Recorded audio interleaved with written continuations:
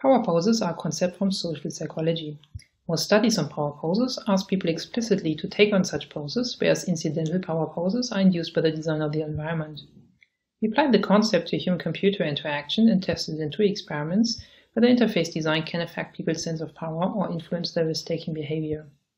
Results indicate that expansive poses might lead to an at best small increase in felt power, but are unlikely to affect behavior.